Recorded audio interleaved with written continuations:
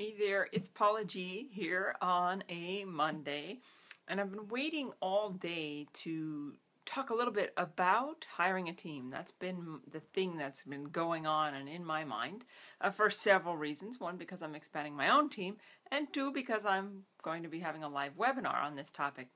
But I just got back from being at the physical therapist and talking to the trainer there and such, which explains why I'm dressed like this.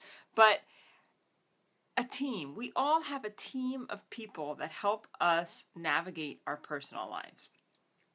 And some people have a more elaborate team. They might have, landscapers, someone who cuts the grass, someone who cleans the house.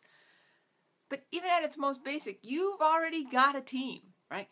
Probably someone cuts your hair because it's really hard to cut your own hair. You probably have someone who takes care of your vehicles because we're not all built-in mechanics. When you have a toothache, you don't sit around going, oh my gosh, I wish I knew more about dentistry so I could fix my own tooth. No, you go to the dentist. So the same is true with your business. There's a lot of myths out there in terms of when you should hire, how much you should hire, how far you should stretch. And we'll be talking about all of those in this upcoming live webinar.